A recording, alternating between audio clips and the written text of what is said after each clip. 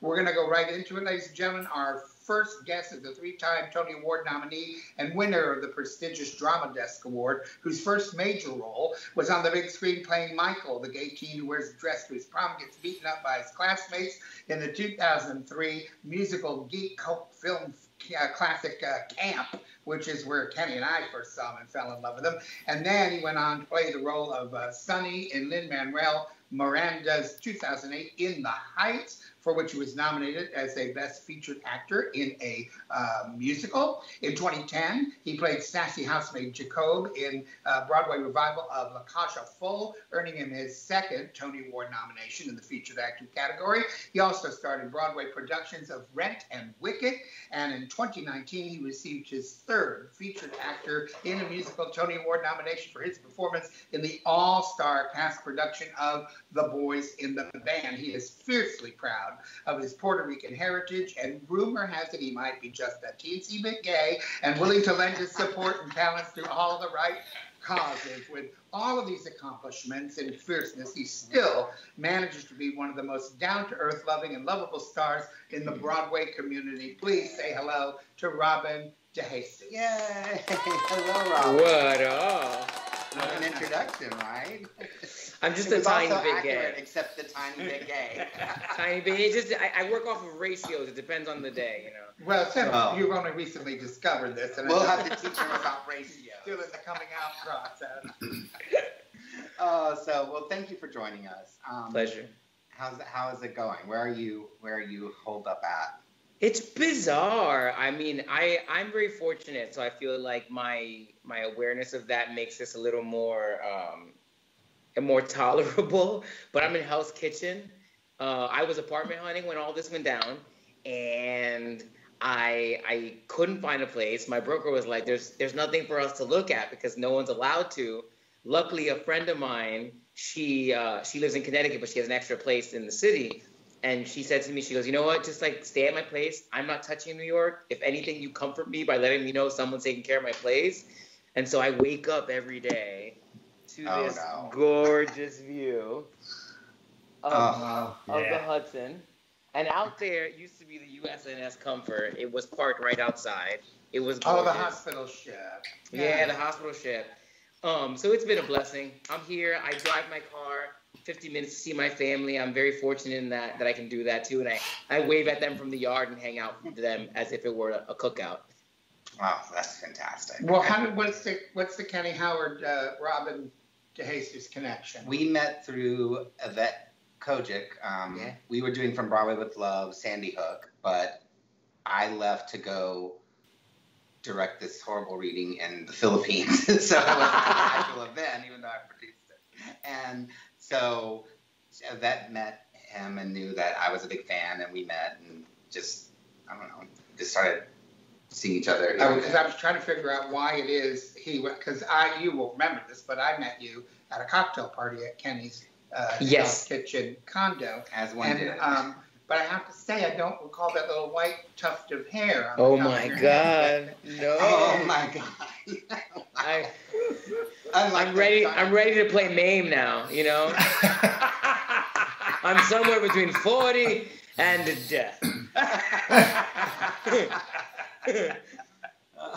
Yeah, that didn't exist. But I gotta say, Kenny, when we met, that time period was so beautiful because that concert was so necessary. And I'm from Connecticut. So when the Newtown Massacre happened, it truly was devastating for our community. And that concert was so beautiful to be a part of. And I'm so happy that, you know, we got to form friendships from that. Absolutely. I agree. Yeah. Well, I just want to jump right in because there's a lot to get through. I have a lot of questions. I saw Camp in Boston. I think in its first release, I was on vacation and I knew about it. And so I went and we went to a matinee. There were probably 6 people there. I fell in love with it was early. It was a matinee. That's not like. Well, Honey Boo Boo Kitty, it was like there were a lot of people going to see that movie in the movie theater. But Orlando's really bad about getting independent films sometimes. And so it was like 2 or 3 weeks later, but I came back. I'm like, oh my God, we got to go see this show Camp. And then when it finally was here, we all went. And I have to say, you know, you know what the Fringe Festival is, yeah? Yeah. Orlando has one of the biggest ones, and I do an arts newsletter, and I never promote anything but the Fringe Festival during the Fringe Festival. And your camp opened here in Orlando just at the start of the Fringe Festival, and I went. Kenny told me I had to see it, and so I went, and then I carried on about it so much at the beer tent at the Fringe Festival that I ended up getting up like a group of 20 people and took them away from the festival, and we all went to see it. Well, listen, Alana, if you're out there, I'm sorry. When you open a movie with, "Hey, do we know each other?" Yeah, we were in Night Mother together. Yeah, when you start with a reference like that, it's a niche market, so we have to support one another. And we use that joke now as a test to see whether or not someone's like worthy enough to spend time investing in a friend. If you don't understand that joke, forget it. I love it. Okay. Well, that was a fun trip down memory. Okay. So, but I just wanted to ask you, like, what led you to that moment? How did you get to camp, the audition?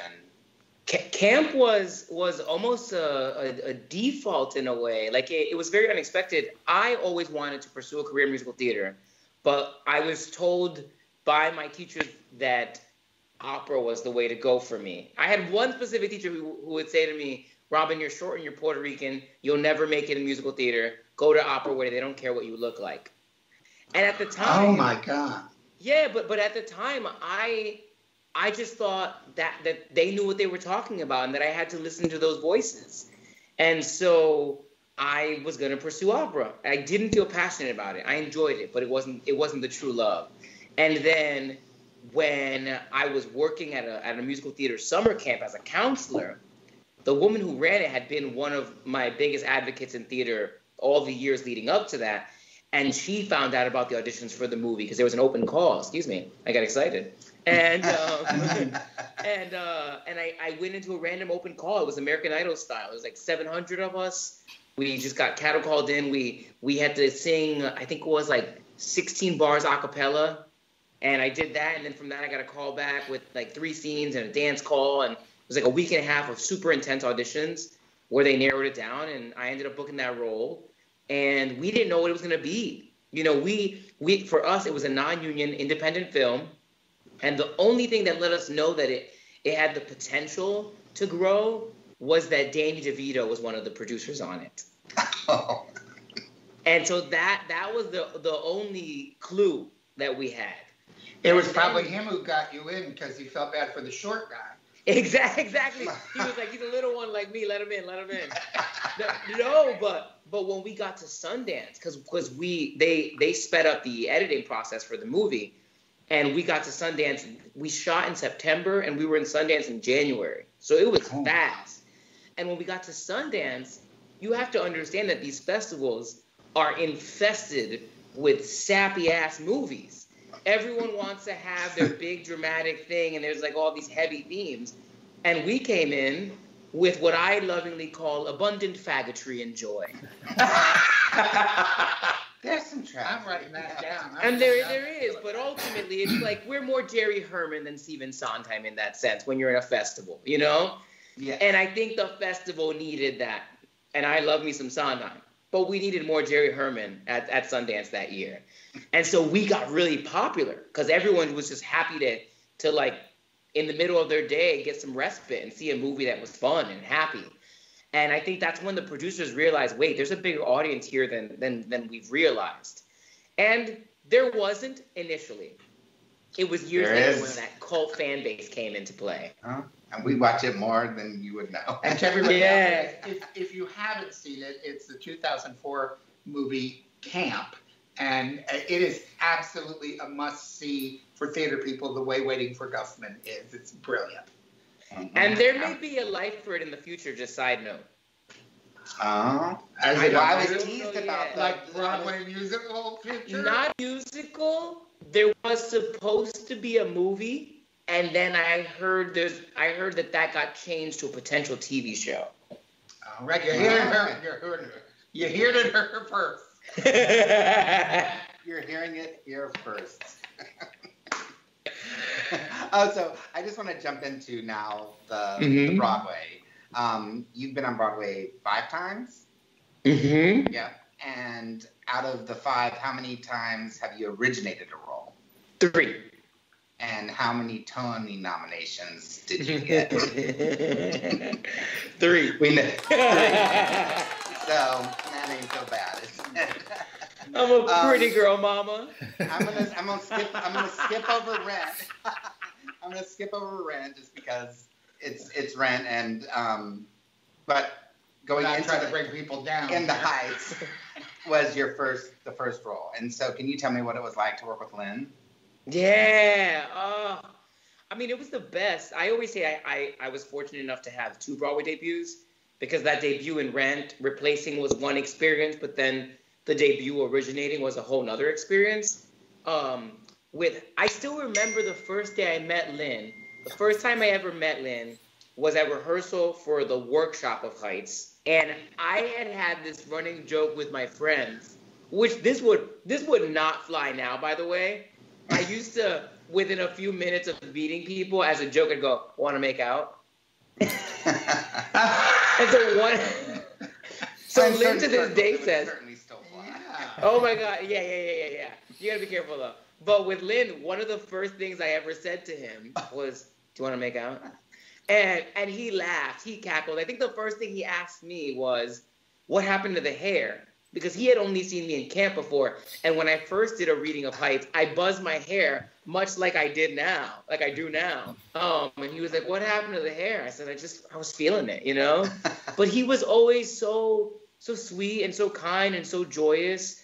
And I don't know what happened when I met him. I didn't fully piece together that he wrote the show and was going to star in it. So then when we started the first reading, it was a cold read. And he sang every part because we hadn't learned the music. And it was just like we were all experiencing this epiphany at once of like, no one is ready for this man. No one is ready for this story or for this voice. It was a communal gag. Yeah, absolutely. I agree with that. Then you went on to Lacage, which I saw, and you were absolutely amazing. I saw you in the Heights as well, but Lacage was great. And then you went into Wicked, right? Lacage? Yes, correct. Yes. And you were in it for, a year on Broadway and a year on tour? I did like a little over a year on Broadway and a year on the road. And that was actually so good for me because, you know, I hadn't worked in a few years on Broadway after Lacage. I had been very, very intentional and specific about the work that I wanted to do. And when I turned 30, I realized I need to make money. And and it's such a privileged thing for me to be able to say that I went into that show to like make a paycheck. But that was my reasoning. You know, it's always an honor to be a part of a show with that much of a legacy. But that was what happened. But then I got there, and I got so much more out of that show than I ever expected. Because one of the things that you have to be conscious of in a long-running show is you don't know what the work culture is going to be like. You don't know. Everyone's mood is affected because everyone's marinating together every day, you know? And so long-running shows have their ups and downs in terms of when the buildings are happy and when they are negative. And when I got there, it was such a positive workspace. The way that they prepared me to go into that show, there were no blind spots in that put-in process before my first performance. I was very You were Bach, correct? I was Bach, yes. And I remember, you know, you're always concerned with feeling like you have to act within certain parameters because the role's not originated by you. But I felt so creatively free in that show. I really felt like I saw the space within the parameters, and I was able to save money. And when I finished the show, I was able to go work regionally and go work off Broadway and do the roles that were challenging me in the ways that New York City wasn't. Because I was trying to play against the type, you know? Mm-hmm. And then right before, the year before Boys in the Band, I knew Boys in the Band was coming in. And there was a spot on the road. I filled in for an emergency, and I ended up staying the rest of the year. And I had never toured before. So it was a great way for me to see the country, for me to. So did your Bach have a Puerto Rican accent? No, you know what's funny though? Because whenever I saw that show, I to me it existed in a anachronistic world where who knows what time it's in, you know? Right. And then when I got there, they were sticklers that you had to remove anything that sort of gave away the present because they wanted it to exist in sort of a timeless era. So it took me a minute, and there were certain words, especially in the scenes where Bach gets really passionate, where I would find my Puerto Rican energy coming out. So I had to put on my I had to do the code switch. I can imagine. So you said Boys in the Band. That was an amazing experience. Yes, can you tell us a little bit about that? Yeah. And Boys the in the upcoming Band movie? was Boys in the Band was it was the bomb. It was one of those things where when Joe Mantello was the director, and he reached out to me randomly to do a reading of it, and it was just a straight up offer. And what's crazy is I really I give Laurie Metcalf for that happening, because I did a play with her at Lincoln Center a few years ago, and I was doing a one-man show on Sunday night. So I'd finish the 8th show of the week on Sunday, the matinee, and then I'd run downtown to the Duplex, the gay bar, and I would do a 70-minute monologue. And Joe saw me do both those shows within 2 weeks. So Joe knew that I had the fluidity of being able to do plays and musicals. And Laurie's the one that brought him to both of those shows. So I always give her credit for that. He cast me in Boys in the Band. Yeah, and I think and Joe vetted me too. He asked around, if I was a nice guy, and so be nice guys, because But yet you still got it. And we have a movie to look forward to, correct? What happened? We have a movie to look forward to, correct? Yes, correct. But the show was great. The cast was great. Working with him was wonderful. I feel like it is arguably maybe the best work that I've ever done in my career in that play. The movie itself, I can't wait to see what it looks like. Shooting it was a blast. I think every movie should have a run on Broadway before you shoot it. You save a lot of time, but you also have a lot more fun. Absolutely. Right, yeah. So there's also another movie. I know you can't talk about it really much at all, but it's a Jonathan Larson. It's Tick Tick Boom, people. It's Tick Tick Boom. It's that you can say. It's out there. Yeah, Tick, I know. Tick, I Boom. saw it on IMDb. Yeah. So what I can say tell about us what it you is, can. What I can say is that Lin-Manuel Miranda is directing it.